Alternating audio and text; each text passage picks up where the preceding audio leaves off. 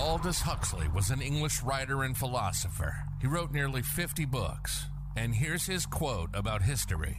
That men do not learn very much from the lessons of history is the most important of all the lessons of history. Welcome to the History Slices podcast, a mother-son duo discussing awesome bits of history. We prove on every show that history is not boring, entertaining, yet stimulating. This is History Slices. And now, here's your hosts, Jacob and Rachel. Hey, Jacob. Hey, Mom. How's it going? Going pretty great. How's it going with you? It's going really well. I'm super excited to introduce your guest host for this episode. Yep. Today we're trying something a little different, a little fun. We're having shaking it up again. Yeah, as we do here. You know, we like to experiment a bit. So we have a guest host today. It's going to be my Uncle David. Yeah, Uncle David stepping in the hot seat today. Well, not really the hot seat. You have the hot seat. I'm in the hot seat. He's just in the warm seat. Yeah. And right. We're going to be talking about a really fascinating person that just had a really crazy life, but we'll get into that. I am really looking forward to listening in on this, not actually participating in it, because I'm going to turn the mic over to David in a minute, but sure. I'm super excited to hear how it goes and learn all about this guy, Mr. Hemingway. Yes. Right on. I'm going to turn the mic over now to David. You guys have a fun time. Cool. Hey, Jacob, how you doing? I'm doing great. How are you doing? Good. Thank you very much for having me as a guest. This is my chance to go down in history, and forever this podcast will be around. So, well, one can only hope. Yeah, I'm very excited. Yeah, don't worry too much. It's pretty casual here. We just talk about fun historical stuff, events or people or whatever. Well, I like your topic too, because Ernest Hemingway, you know, it was a required reading for, in my generation anyhow, for lots of high school and junior high school. So I'm a little bit familiar with him. I wasn't really familiar with his history. I know he's got a fascinating history. Seems like he's been in lots of different places throughout history. Yeah, he got around, that's for sure. In more ways than one, as you'll find out. Yeah. No, I don't know if it's a generational thing or just I lucked out or unlucked out, I suppose, as it might be. I didn't read any Hemingway in school. My curriculum was more on Fitzgerald and, Mark Twain and that type of, not so much Hemingway. Yeah. What made you interested in Hemingway to research him? Something must have got on your radar. Yeah, well, I'm always interested in interesting people, and which sounds like a dumb thing to say, but it's true. And I'm interested in writers as well, just because, I don't know, I find it fascinating. I find it interesting, and each one is different, and usually they put a lot of their own soul as it is into their work, and that's very true for Hemingway, as we're gonna find out when we dive into it. Well, I'm anxious to hear about it. Awesome. So, diving right in, Ernest Hemingway, he was born July 1st, 1899. Put that into context, for history. He's from Oak Park, Illinois, which isn't like the most famous place. It's, I think, mainly famous because he was born there. His parents was a doctor by the name of Ed, and his mother is named Grace. She's an interesting person. She was a former opera singer, but her career kind of didn't really go that far because of bad eyesight, which is a shame, but it happens. So Grace, his mother, she was a bit, I don't know if overbearing is the right word, but she was a bit obsessed with her children. You find this a lot with like a lot of interesting people. I don't know how much of the earlier episodes that you've listened to, but we did an episode on Vincent van Gogh, or Goth as he's called in the UK. Oh, I see. Okay. Yeah, and he had like a similar thing with his folks. Helicopter parents? Yeah, somewhat. Well, Grace, she had Ernest dress as a girl and kind of raised him as a girl until he was like 6, which is a little interesting. That isn't. She must have wanted a daughter instead of a son. Potentially, I don't know. Regardless, his dad, totally against that. Like whenever because he would take Ernest camping for like 2 months every year, and there it was hardcore, like, no, we're men, it's masculine, we're fishing, we're hunting, that type of stuff. So it was an interesting upbringing. Despite all that, I'm not sure what he thought of his mother, but later on in life he would say that he had less than fond memories of his dad just because he was a bit overbearing in like a different way, I guess, and apparently like beat them when they disobeyed him or something, had a temper, bad parenting 101, that stuff like that. But when he got older and entered into high school, he was pretty popular. He was very involved in like extracurricular activities, and despite who he ended up being later on in life and his own claims at the time, he wasn't really all that great at sports. He talked big, but he wasn't much of he exaggerated some stuff, let's say. It wasn't much of he wasn't all that he made himself out to be. Yeah, and you'll see that he does this several times throughout his life.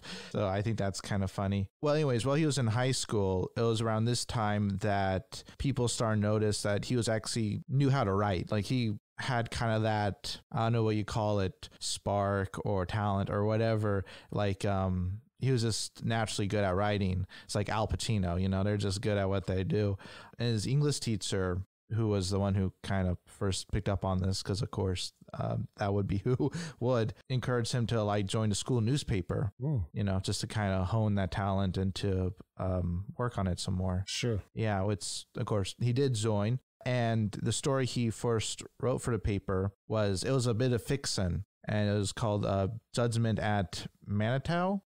I'm not sure how you pronounce that name. I think you say Manitou. Yeah. Manitou? Yeah. That might be in Canada. It's very possible. Sounds like a place, Manitou. Oh, I'm sure Manitou it is. Springs or something like that. Yeah, I don't know. But it was about a hunter who ended up committing suicide, which is a bit dark. Yeah, but for a high school newspaper. Yeah, but then again, I don't know the times. Maybe that was more chill than. So he wasn't writing. He wasn't reporting.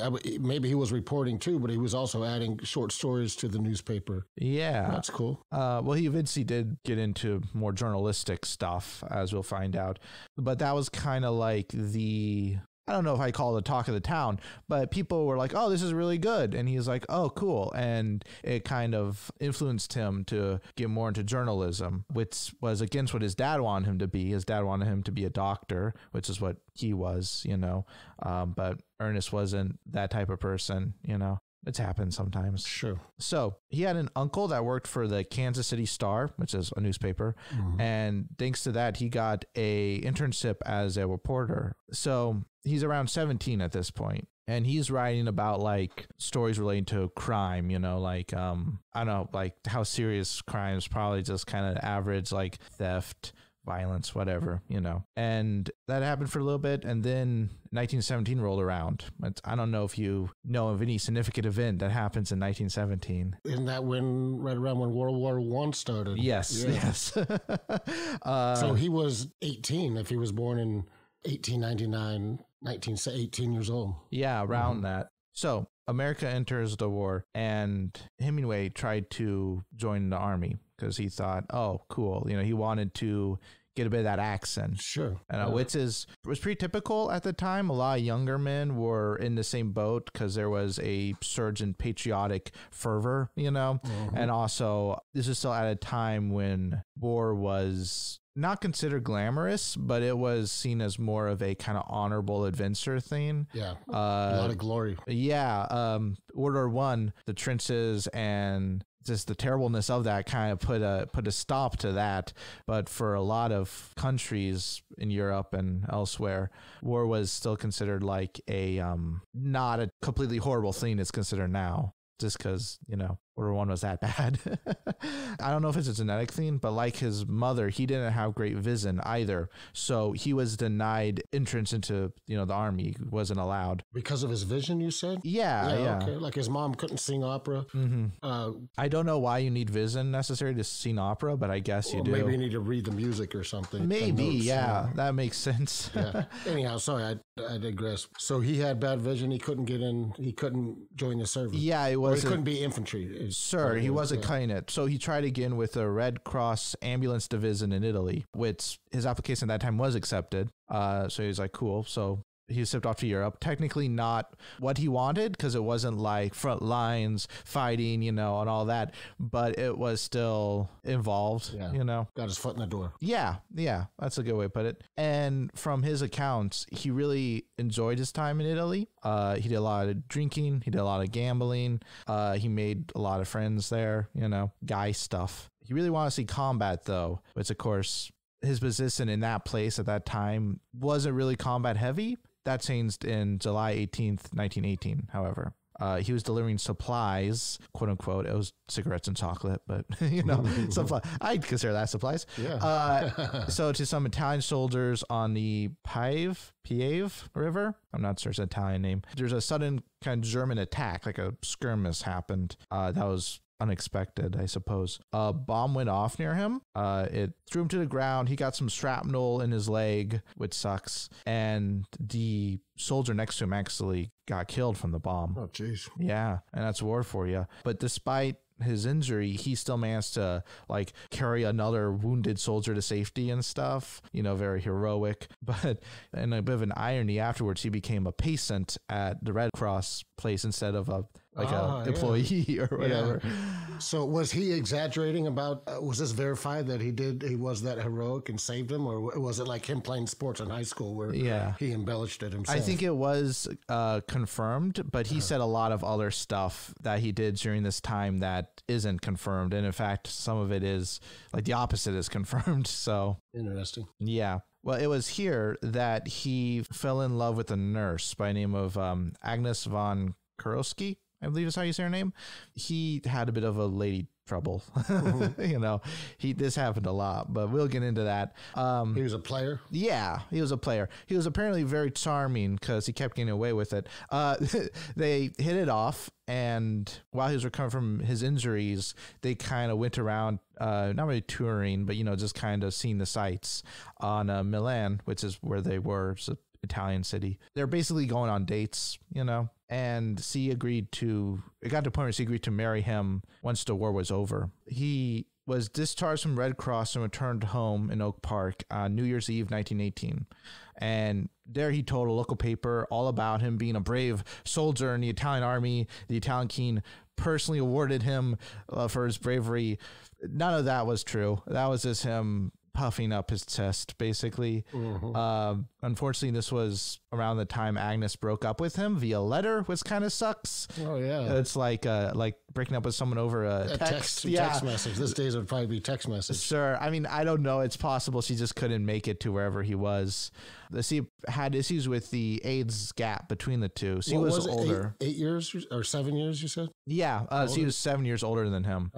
She decided he was too young for her, I suppose. Fair enough, I guess. Sure, yeah. Big difference. He was 19, 20. She was 27, 28. Yeah. Guys don't really mature until they're, become a young man. I mean, people don't fully mature until they're like in their mid-20s or so, Right. So, yeah. In hindsight, I think it was probably a rash decision, but that's how it goes. So, but her breaking up with him really kind of messed up his mood, messed up his funk, He was kind of moping around the house for like months on end. And eventually his mom got sick and tired of him, this unemployed loaf of a son, moping about a girl. So she kicked him out. We're not really sure if this was what kind of snapped him out of his slump or if it was like there's some other factor. But regardless, he's like, okay, I'm going to try to do something with my life, basically. So he goes to Chicago and he begins writing articles for the Toronto Star, which is in our newspaper. He does a lot of newspaper work, and as well as doing other random odd jobs just to kind of cruise on, One night at a party, he met Haley Richardson, who was at the time visiting from St. Louis. She was another older woman, 8 years a senior, and they hit it off. They, I don't know if he had a type for older women or if this was just a coincidence. Sounds like he liked slightly older women. Sure. Maybe because they had they had some money or means or maybe access to money, maybe. Yeah. Regardless, they married 9 months later in 1921. So I don't know if 9 months is considered like a whirlwind romance, but it's interesting. They had a writer friend because, of course, he was involved in kind of the writing scene. He had some friends who also wrote, and a friend of theirs encouraged them to move to Paris. He actually gave them like some contacts of his that were in Paris at the time. Wow. Like, hey, I know some people, they're cool. Here's so was this? So what year was this? 1921. So this was the early 20s. World War I done by then? Yes, it had finished by now. Yeah. So Hemingway, who is now a foreign correspondent for the Toronto Star, he's like, cool, I'll go to Paris. So him and the missus, they left for Europe. as a recurring theme in the story is that they hop around a lot on the map. They do a lot of traveling, which is interesting. Yeah. So they moved into a small flat that was next to a dance hall. I think it was a relatively popular dance hall at the time. It might still be. I don't know. I've never been to Paris. He also rented another room on top of a hotel where he spent his mornings writing. He had like a very strict writing schedule. Like, you know, some writers are like that. Some are very chill, where it's just like whenever the mood strikes them and then they write out gold, you know, but others are very much like, no, I have to write every day. Structured. At this particular time. Yeah. Interesting. Yeah. If you feel like it or not, that's interesting. Yeah. Mm-hmm. So what he was on, he had a schedule for himself. Yeah. And he'd stick to it. Yeah, he'd like write in the mornings, basically. Was he writing novels at this point, or was he still recording? He hasn't written any novels yet. I think it was when it wasn't newspaper job related stuff. It was probably the short stories or just experimental, like just non-publishable, just practice writing, basically, which is what I do a lot of time. Is this I'm like just trying to get the hang of it. Regardless, he quickly kind of entered the literary scene there. You know, he befriended a lot of local writers and other people who were into that, and like kind of traveled the city, visiting all these sites and basically looking for inspiration for his works. You know, he would absorb people in cafes. He just talked to random strangers randomly. You know, it was very upfront and I don't know if friendly is the right word, but outgoing. Yeah, he wasn't a shy person. And he's still in France at this point. Yeah, he's still in Paris. In Paris. Yeah, he drank a lot with like his buddies. He loved to drink. Yeah. That helps to meet people too, especially if you're, I imagine he was trying to learn French and, you know, yeah, you get a little buzz on, you think you can start learning languages, or you think people can understand you. Yeah, I wouldn't know. Yeah. He was basically looking to life for inspiration, which is interesting. Not every writer does that, but it's interesting when you find one that does. So while in Paris, Ernest met Gertrude Stein, who was a pretty well-known author, playwright. She was pretty celebrated. She actually kind of took him under his wing a little bit and gave him some pointers, gave him some like advice on how to, not how to write, but kind of how to develop your style. And it was there that he began his, I don't know if he called it this at the time, but his iceberg theory, which what that was is basically minimalist writing, where it was like you tell a lot by telling very little. Kind of. Yeah, because it's like an iceberg. You see a little bit on the surface, but underneath it's a lot bigger. I assume that's like the idea behind it. But that's like his identifiable as his style of writing, like to the point where there's a very famous story. We don't know if it's true or not. We're not sure if he's the one who came up with this or if it was someone else, where he, as part of a bet, made a 6-word story called, it was, For Sale, Baby Sue's Never Worn. It's like, oh, geez, like that's a dark story, but it's only 6 words. Yeah. It just applies a lot. We're not entirely sure if he wrote that or if it was someone else who came up with it. But yeah. Well, that style, I mean, certainly some of his stories, the ones I've read, very short stories. Mm-hmm. I mean, it wasn't, the book was probably an inch thick or inch and a half thick, not a big 600-page book, you know? Yeah. So, which is why I think it was that style. Minimalist is he's easy to read and kind of left a lot up to the imagination of the reader. Yeah. Rather than going into detail, every little last detail about everything, he kind of just wrote the basics and let the reader fill in the blanks or imagine what was going on. So. Sure. Yeah. It's still a thing too. Like some people I've seen on Twitter, because you're only allowed a certain number of characters on Twitter. Mm-hmm. They will write stories within like that limit. Oh, wow. Just like little like tweets that are like mini stories. So I'm like, cool. Oh, that's interesting. Yeah. People are creative. I love it. Oh, yeah. Anyways, so 1923 is rolled around. Him and his wife are visiting Spain. I'm not sure why. Could have been a vacation or something. But Hemingway became fascinated with Spanish culture and people. He was really interested in that, especially bullfighting. He thought bullfighting was awesome. He loved it. And this interest would last for years. He would later visit Spain multiple times and bring other friends, and they would watch like the running of the bulls and stuff like that, which I don't know if you know what that is. Yeah, Pamplona. Yeah, in Pamplona. Yeah, where they basically let the bulls loose in the streets and then like chase people. Seems a bit dangerous, but whatever. Culture's culture, I suppose. But it inspired his first novel, which The Sun Also Rises, which he published a couple years later in 1926. Which it was kind of like his breakthrough. Like people started to take notice of this guy because before he wasn't really a name, you know, he was just a guy. But after that, they're like, oh, hey, this is a cool book. You know, critics really liked it. It sold a lot. So it was like kind of his first success story, I guess you can say. And it was also very much, I don't know if autobiographical is the right word. It was about a person visiting Spain and watching bullfightings, which he was inspired because he visited Spain and watched bullfightings. You know, it's like sounds kind of autobiographical. Yeah, very straightforward about like, you know, what it's about, who's it about. But yeah, unfortunately, while he had some success, like in the career department, you know, in the writing department, his personal life kind of began to suffer a bit. One of the reasons was his temper. He'd get into fist fights a lot. You know, he would get, I think, offended a lot or angry a lot. And that alienated a lot of his drinking buddies and his friends because they're like, well, this guy's not that fun to hang out with because he's a crazy drunk. Yeah, right.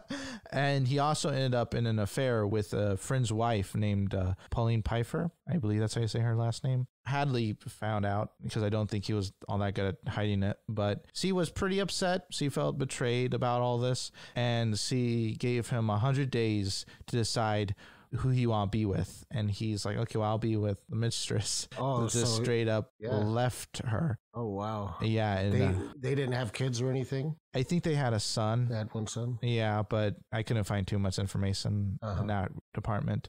So the same year he marries Pauline, because of course he does, because why not? And the two of them leave Paris and move to Key West in Florida. He kind of, I don't know if reinvent is the right term, but he kind of takes on a new persona. He started a new career as a deep sea fisherman, basically. He was apparently really interested in this.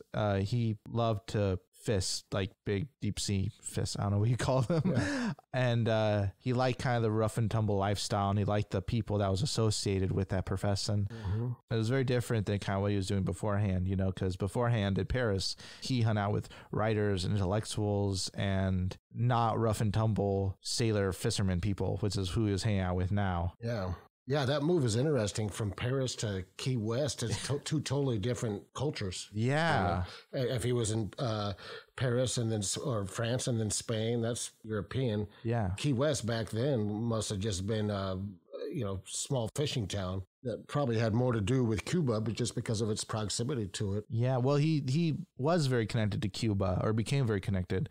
He would fish along the Cuban coast a lot, and they knew him there, like in Havana and stuff, because he kept visiting all the bars and stuff. He wrote another novel around this time called A Farewell to Arms, which is basically a fictional retelling of his time during World War II. And it was a pretty good success. It got more money. He was still earning proceeds from his first book, so this kind of just added to that. And with the new money, he built a boat himself, which he named a Pillar. I don't know why. Pilar, maybe? Pilar, maybe. Yeah. And he entered a number of fishing contests that were in the area. He actually won a lot, got some trophies for it, upset some of the locals. I'm not sure why. Maybe because they just lived there longer than he did, and he's just come in and won all this stuff. And he made them a deal. He's like, if you can last 3 rounds with me in a boxing ring, I'll give you can have the trophies back. And none of them could, because he was a big, tough dude. Yeah. Half drunk, sounds like. Yeah. So that first book, was it a commercial success? It was. The Sun Also Rises? Yeah. So he made enough money on that he could survive. So the fishing was just kind of a hobby for him? It was just kind of like a passing thing, where it was just like, that was the type of person he wanted to be. I see. And he kept up his schedule too. Like, he never stopped writing throughout all this. What he would do is he would wake up 5 a.m, write until lunch. Basically, the whole morning's writing. After that, he would just go out and be a fisherman and kind of be like drink a lot, you know, hang out with the guys, you know, just he had like his 2 love interests, if you can call it that, like divided at lunchtime. That's kind of how he did it. Interesting. Yeah, he's a very interesting person.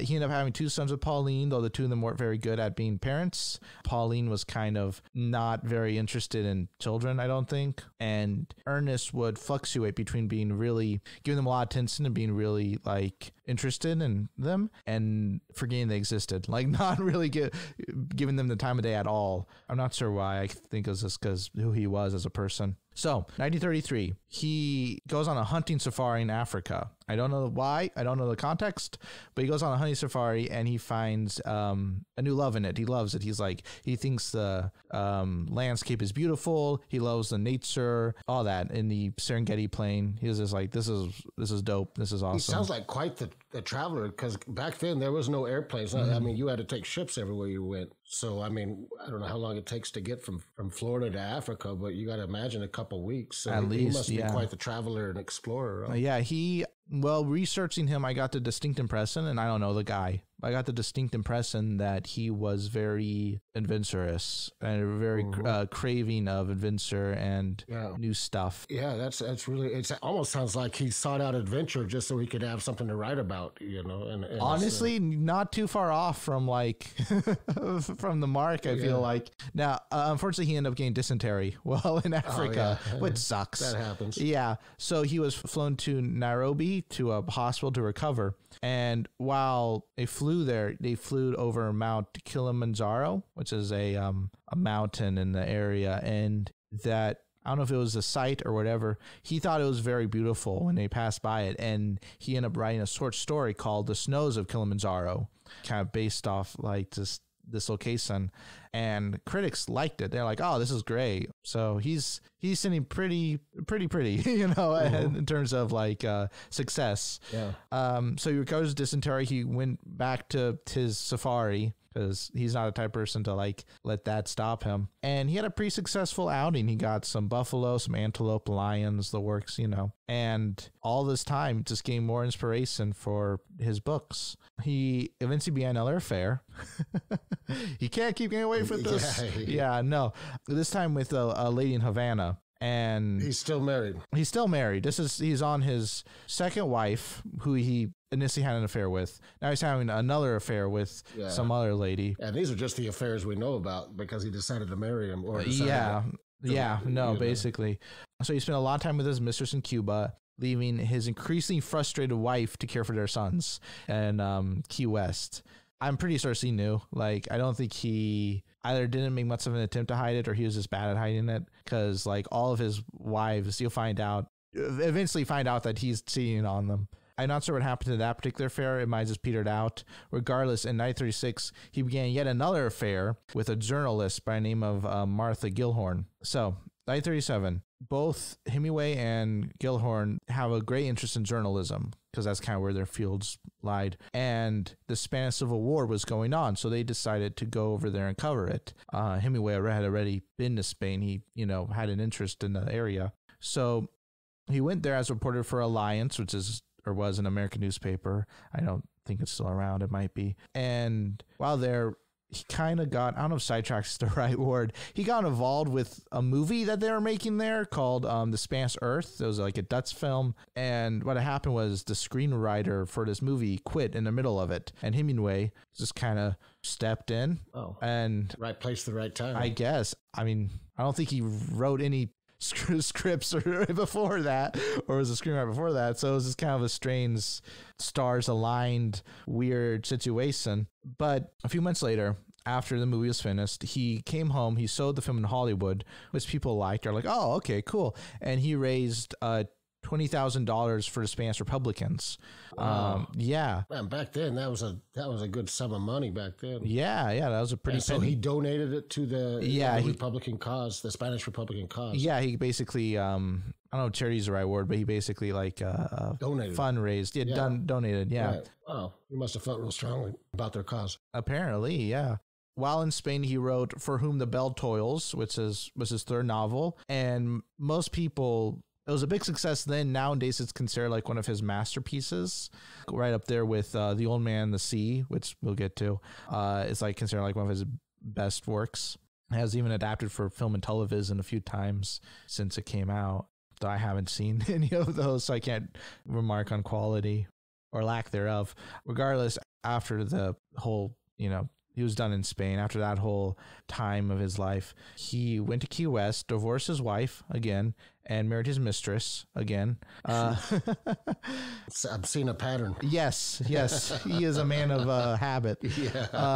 So 1939, he finally moved to Cuba, like it's a straight up, like, because he's already spent a lot of his time there, so it makes sense. He got a villa on the outskirts of Havana. I don't know why I said it like that. I don't know. Don't worry. Havana. I'm not sure how to pronounce it. Yeah, I understand. That's how you say it. Okay, cool. Havana. Good. He continued to, continue to deep sea fish, he continued to write, basically carrying on as he had been doing. Though this time, the difference was his wife was also a writer. So that was kind of nice because they had a bit of a shared interest there. When hurricane season hit Cuba, he decided to relocate to Idaho. He still kept his property in Cuba, but he got a new place in Sun Valley up in Idaho, which is pretty removed. Yeah, that's what he keeps going in different directions. But all cool places. What did you say, Sun River? Sun Valley. Oh, Sun Valley. Yeah, I'm sorry. Yeah, wow, interesting. Yeah. Which is, these days, I think is a kind of resort town up in Idaho, if I'm not mistaken. Oh, is it? Yeah. Cool. Yeah.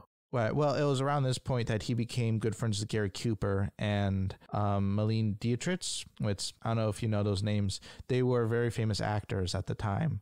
And this kind of led to, I mean, he was already a known person because he'd written like some successful novels, but this was like a kind of opened up the floodgates, so to speak, in him entering like a ring of celebrity friends. Jane Russell, Spencer Tracy, Ingrid Bergman, Errol Flynn. Even like the Duchess of Windsor from like UK, he entertained them in his place in Idaho. And he kind of was a bit of a celebrity himself at that point, if he wasn't already. But he still was hung out in Havana a lot. They loved him there because of his fame and also just because of his personality. So this is 39? Is that what you said? It's around 39, so yeah. I'm just trying to put his age. So late 30s, early 41. 40s. Yeah, if he was born in 1899. Okay. Yeah. Curious.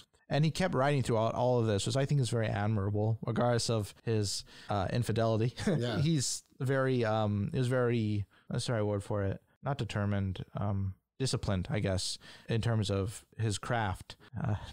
Not so much his love life, but whatever.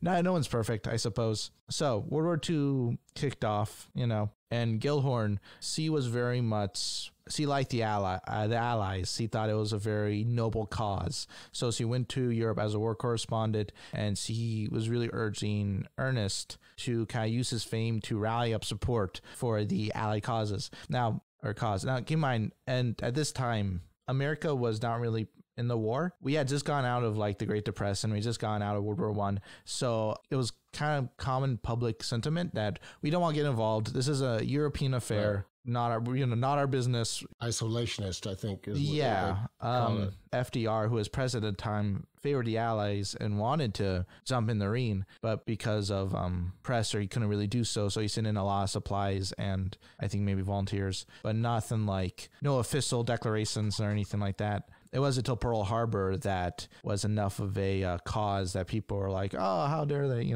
That's a whole thing. Ernest Hemingway was really upset by his wife going to Europe because he accused her of putting her career in front of her family, which is rich coming from him, but I digress. But eventually he himself would become a correspondent for Collier's magazine, and he ended up joining the RAF for bombing missions. He reported on the 4th Infantry as they went across Normandy during like D-Day. Or after D-Day, however. After the war ended, he went back to his old tricks and greatly exaggerated his role, basically, in the war. Unfortunately for him, this time the military caught wind of what he was saying, probably because he was more famous. And they did some more digging. They're like, that doesn't sound right. So they did some digging, and what they found was that because he was a non-combative reporter, and he had violated a lot of his kind of like what you can and can't do as a reporter there. I couldn't find too much details on that. It sounded like he got into a fight with someone or something like that. He was basically charged with being a rule breaker, But to his defense, a lot of high-ranking officers came up to testify. They said he's a very brave man, he's didn't mean any harm. He was a badass, basically. And the military's like, okay, all right. What's the consensus then? Was he actually, instead of just reporting, he was out there fighting? And well, that's I think that's kind of what he ended up doing. Because in the First World War, he never really got to see combat, and he wanted to. And I think, okay, I see. Yeah, I think he was just trying to scratch that itch, I guess. Yeah, right. Check it off the list. And sure, he liked to tell stories. I'm sure he liked to embellish himself. So he wanted that feather in his hat, probably. I'm sure, yeah. But he got backed up. So there were some generals. People, some of the officers liked him. They thought he was a cool guy. Right. But he must have done, because coming from the military, the whole stolen valor thing, they're not going to vouch for him if he didn't do it. So he must have, he actually played some got kind of role apart from reporting. He actually got a Bronze Star for bravery. Is that right? Wow. So he did something. I couldn't find too much details on that. Regardless, so after the war ended, he found himself single again. Gilhorn, his current wife, left him this time instead of him leaving his wife because he was fed up with him just cheating on her all the time. Fair enough. But that didn't last too long because he already had a mistress that he had picked up during the war, a woman named Mary Wells. Oh my gosh, is this the fourth wife/mistress? Yeah, something like that. Yeah, I've lost count. So he was another war correspondent. I know it's ridiculous. Yeah. Like this he needs to learn to keep it in his pants because it's too much.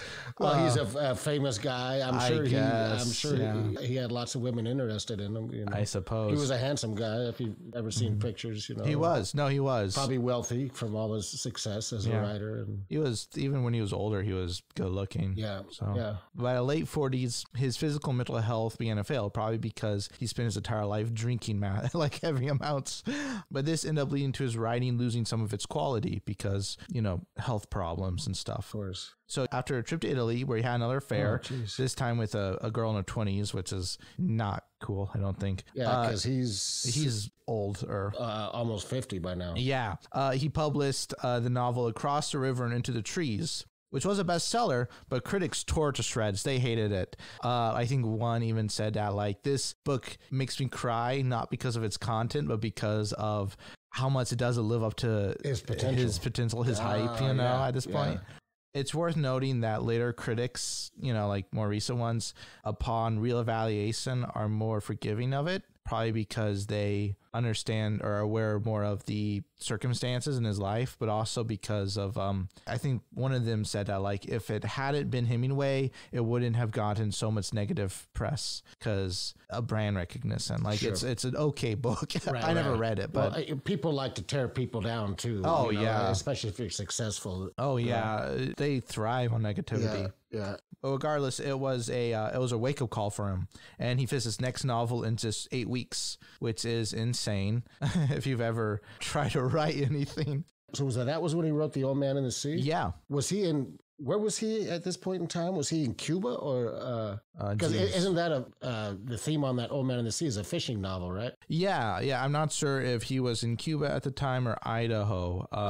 I think he still had some experiences he wanted to write about, probably. Yeah, it's arguably his most famous work. It actually won him the 1953 Pulitzer Prize for Literature. So, which is crazy. He got on the cover of Life magazine. It was like a whole thing, and it kind of was a return to form. It was kind of a set up to the critics of his last one.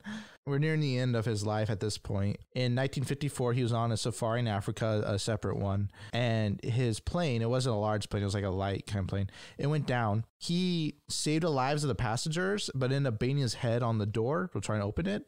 And that caused permanent head injury. Oh. So that's not great. And then in 1960, after the Cuban Revolution, the Hemingways were among those that kind of got the hell out of Dodge, and kind of permanently settled in Idaho. So they must have kept their place in Cuba then. Yeah, and they kind of settled in Idaho, but his mental and physical health just plummeted. I guess because this is at a time when they didn't really know how to handle depression, they tried to cure it with electroshock therapy, which obviously didn't work. It really messed up his memory and therefore his ability to write, because he relied on his memory to write, you know what I mean? Right. So it didn't help his depression. That was like his whole life basically was writing. So really tragically, on July 2nd, 1961, he took his favorite hunting rifle and he committed suicide in his home, which is very tragic, very sad, and I don't know. And it kind of just ends, which is a bit of a downer, but that's life for you. You know, it's not a very good story, real life, because significant characters die unceremoniously. Oh, boy, he sure lived an interesting life. I know. That's why I wanted all the places he went to. And like I said before, back then, it wasn't as easy as just hopping on a plane and you're there in 6 hours. It took a little bit more planning, a little bit more time. And yeah. I mean, he's such a fascinating person. Like, even putting aside his writing, which is very good and very, I think, significant, in putting aside that, him as a person is very interesting and very fascinating, which you don't often get. You know, sometimes you'll have someone who has done something that's really crazy, but then themselves are pretty boring. Yeah, you right. know? Yeah, well, exactly. You know, and after this podcast, I think I'm going to go back and reread some of this stuff now that I know a little bit about the man behind the stories and his experiences and what he went through. So honestly, it makes me so happy to hear you say that. I'm always an advocate for people reading more. Yeah. Because it doesn't happen as much nowadays because of, well, I don't want to get on my soapbox, but it's easier to watch a movie than to read a book. Absolutely. Which is fine. That is what it is. Yeah. Anyways, well, I hope you enjoyed this. I did. Hey, I want to say thank you very much for having me on. Of course. Thank you for wanting to come on. Absolutely. And I think your podcast is very interesting. You always pick interesting subjects. Oh, and, thank you. I was honored to be on it. So thank you, Jacob. Hey, well, if you ever want to come back, feel free to drop me an email or whatever and be more than happy. That sounds great, buddy. Okay. Yeah. Good job. Before we sign off, one last thing. I want to tease our next episode that we're going to do.